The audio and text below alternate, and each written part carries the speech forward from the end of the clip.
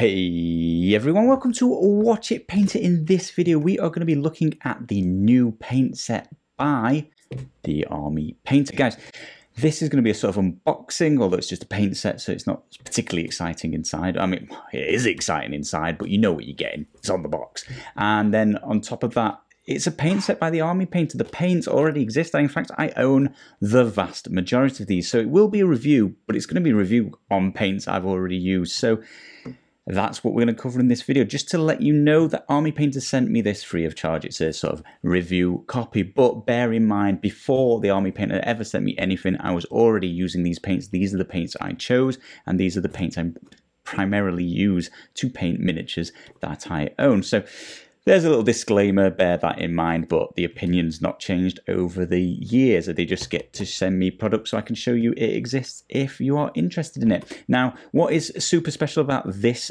paint set? Let's take off the cover. I just left it on so you guys know I haven't seen it, so you get that legit reaction once I open it. That's that out of the way with.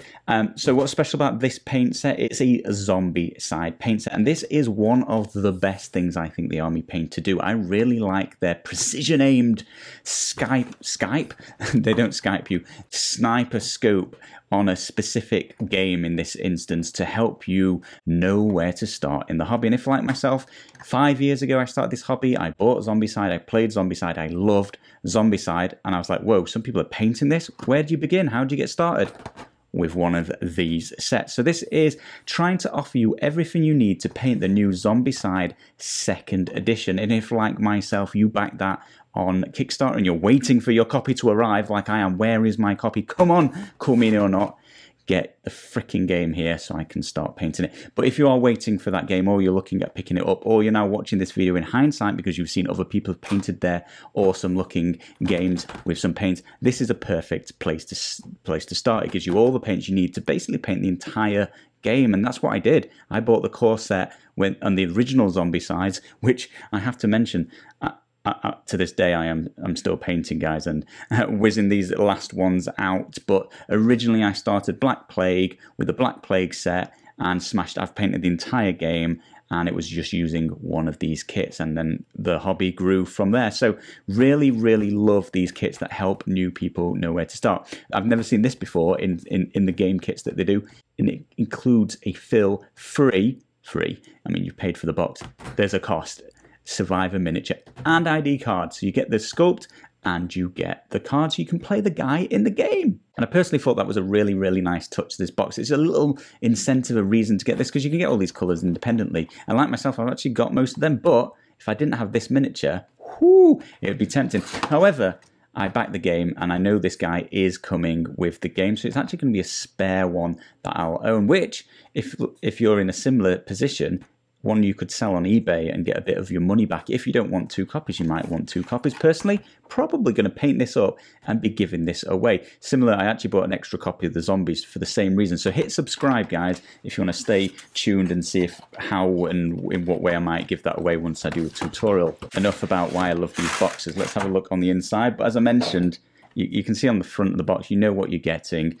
Let's have a look at it anyway. So we've got the Wargamers Army Painting Guide, and if you're not familiar with this, they include this with most of their product. And I say every time, so apologies if you watch the channel religiously and you've seen this. This is surprisingly good. I think a free pamphlet that you could just pick up in store and it comes with every product wouldn't be that good. But I am, and I say this every time, I'm surprised how good some of the tips, some of the tutorials, some of the suggestions they do actually are in this book. And some things I just didn't know. And it's like, whoa, they just tell you this. So definitely give this a flick through. It's surprisingly good. And especially if you're brand new to the hobby, like you might be if you're picking up this set, this is a good, quick, and it doesn't take long. It's only a few minutes to read through, but it's got some good tips. So I approve of this. They've included their list of hobby products. You know, it's useful to know what they sell, and their range is massive. When I started this, they didn't make half of this stuff, so they've just really increased the amount of stuff you can get from the Army Painters, so you know what you're getting.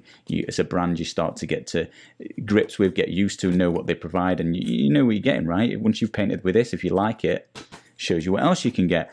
The full range of colours, that's nice. They've started including this so you can see all the colours you can get, because the set only has, through the box on the floor, 20. It's only got 20 paints, and they actually do 124. So, and I'm not exactly sure what's in here, but there's often exclusive ones which aren't included in here that you can only get in these kits, and there may well be some in this kit. But this shows you the generic range, like you could just pick up these anywhere in shops that sell Army Painter war paints, and you can grab extra portions of this. But I will tell you, 5 years I've been painting with my original Zombicide kit, and only Necromancer Cloak and one of the Black Wash ran out. That's it in 5 years. And I paint a lot. I've painted multiple full games. Little thank you card letting you know who to contact if anything's missing, and they will sort it out. Yet to open anything missing, I will say that. So you're going to get one, well, Phil, you're getting Phil with all of his stats. So if you didn't back the game on Kickstarter, and I think you had to back at a certain level, so it might not be everyone getting this anyway. If you didn't back the game, if you've got it at retail and you want one extra miniature as well as starting to paint the kit, this is a perfect little thing. You're going to get the card, and it's underneath, and you're going to get the sculpt. We'll have a quick look at the sculpt. You know what it's going to look like. If you're looking at this video, you've seen Zombicide. You know what Simon are. You know what sort of products they produce, and it's just going to be directly from Seaman.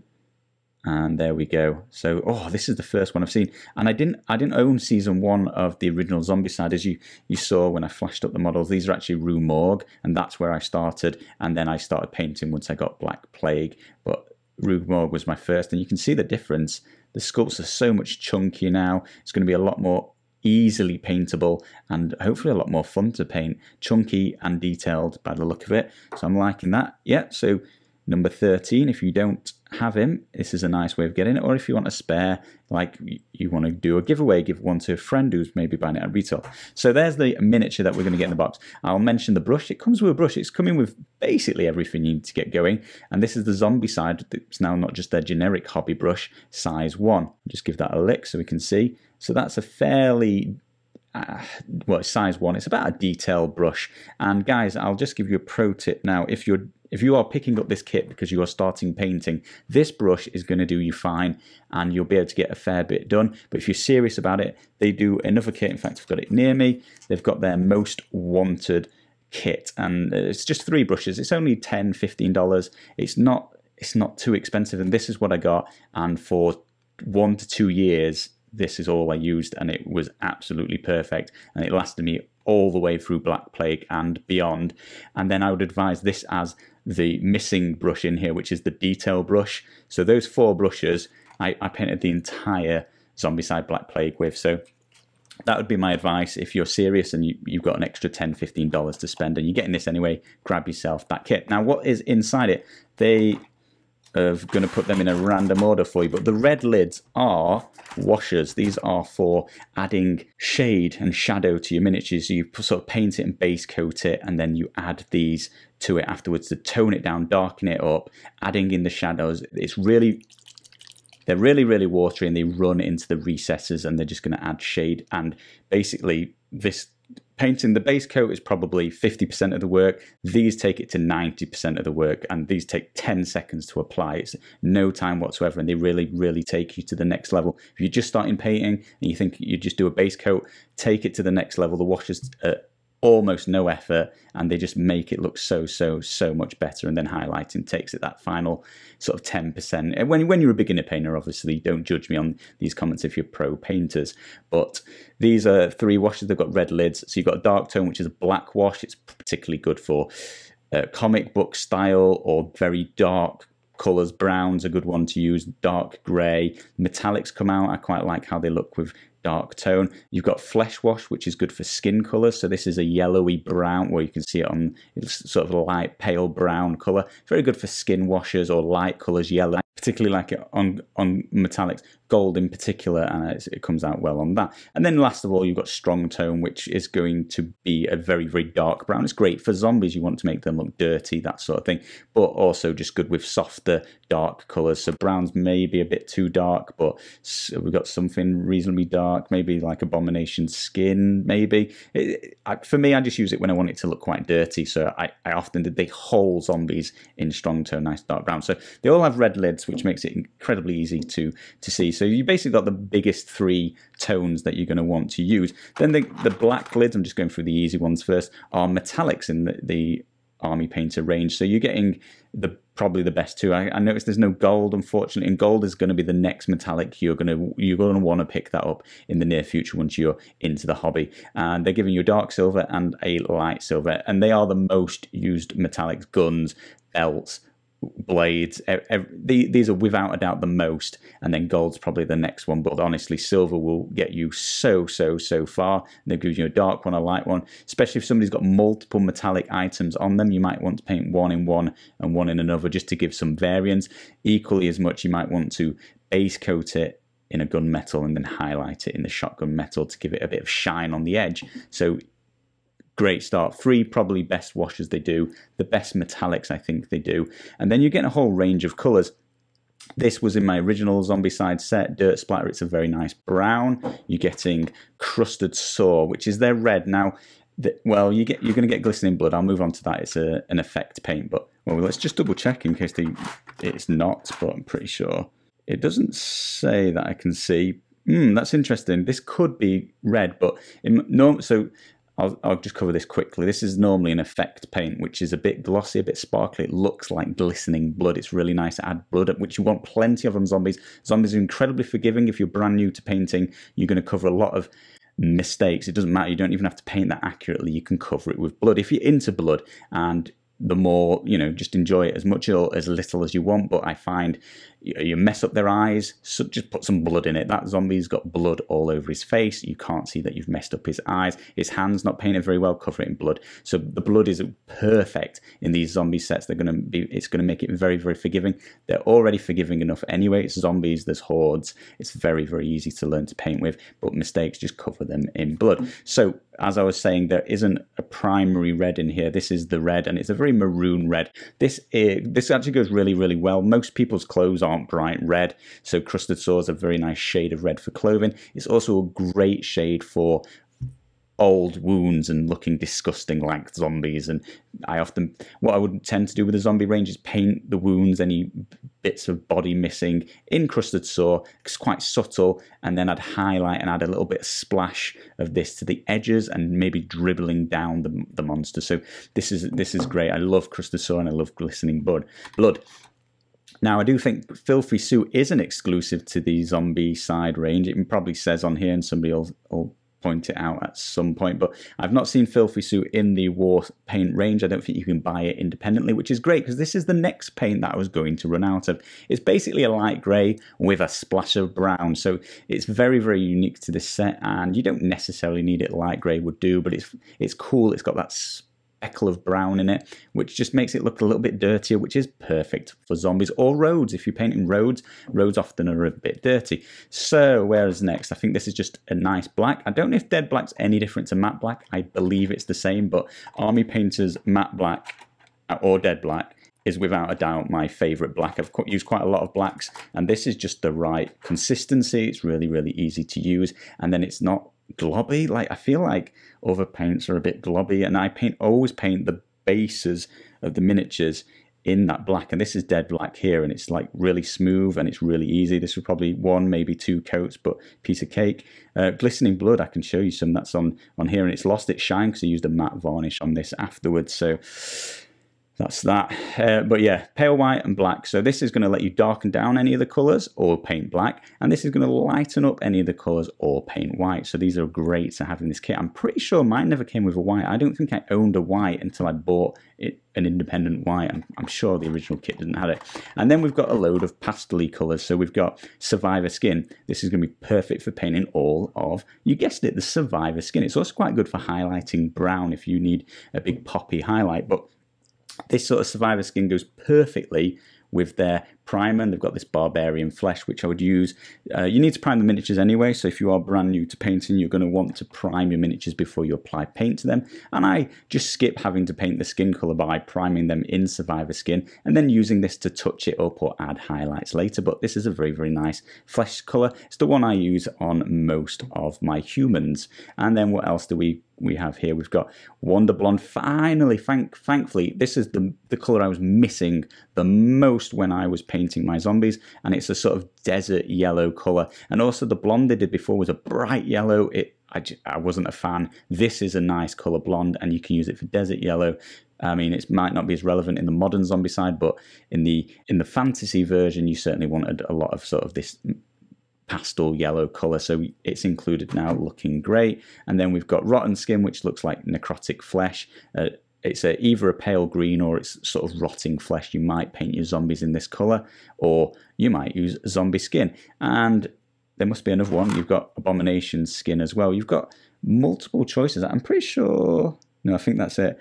You've got 3 different colours here to paint your zombie skin, giving them different levels of decay. You've got barely dead, dead a while, and then nice and rotten, as well as just having another sort of grey if you want to mix some different colours in the clothes that people are wearing. And what even colour is that? Like a beige, if somebody's wearing beige. Let's move this out of the way so we've got a bit more space.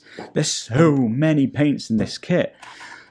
So we've got Molotov Flames. I'm not sure what this is for. It's a bit of a darker survivor skin, so you could vary people's skin tones if you so wish, or if you want a sort of orange. It's not a very vibrant orange. I really liked their vibrant orange in the old kit, but this time you're getting a pastel orange, so you get a different little one there. And obviously it says Molotov Flames. It may well be for painting fire or something like that.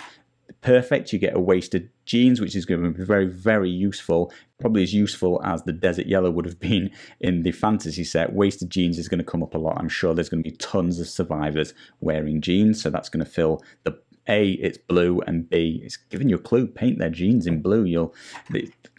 So many of them are going to be named aptly. You've got Depot Green. It's basically going to be sort of military green, isn't it? So anybody wearing sort of army clothes, anything like that, that's going to go really well with. And then finally, I bet this is moldy clothes. It is moldy clothes. I recognized it from the back, which is just it's a bright green, isn't it? So you're going to want a nice primary green from time to time. So I'm impressed with this range. I don't see Necromancer's Cloak, and I know it doesn't quite fit the theme because this is modern, and we are, you know, Necromancer's Cloak sounds a lot like fantasy. I can't even speak. Fantasy version. It's just a very nice dark grey. But having said that, you know, black plus a little bit of white is going to make you a dark grey. So you've got most of the stuff. You know, you've got a bunch of primary colours here, including the glistening blood. Even if this is, I'm pretty sure it's the normal. It just, I can't see where it says effect, so it doesn't warn us that it might be glossy, but it won't matter if you're matte varnishing afterwards, or if you're mixing it together, it very quickly loses its shine. So you've sort of got the primary colours, and then you can go from there and mix quite a lot of colours, especially lightening and darkening them down with the white and black. So yeah, guys, I'm a massive fan of the original Zombicide kit. It's how I got started painting miniatures, and I don't regret it for a second.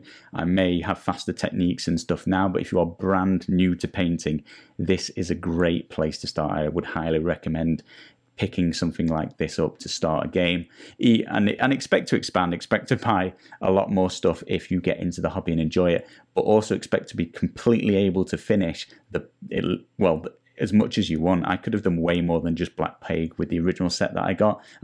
I enjoy the hobby, so I bought more and more and just enjoyed growing my collection, but it's more than enough to get started. Guys, any questions below, just let me know. If you would like to see a painting tutorial on Phil, seeing as I've got him here and I want to try out these paints, although I said I've already tried most of them. I think I own almost every single one. There's maybe like the Molotov Flames I don't, and this is so close to other colours it's untrue. But if you'd like to see this painted, let me know in the comments below. Hit like, that will encourage me to do that as well. And like I said, this isn't a bonus one, so hit subscribe if you're interested in seeing more and seeing that maybe I'll paint that up and give him away. Who knows what I'll do? I'm wild to do what I want. It's up to me. I'm my own man.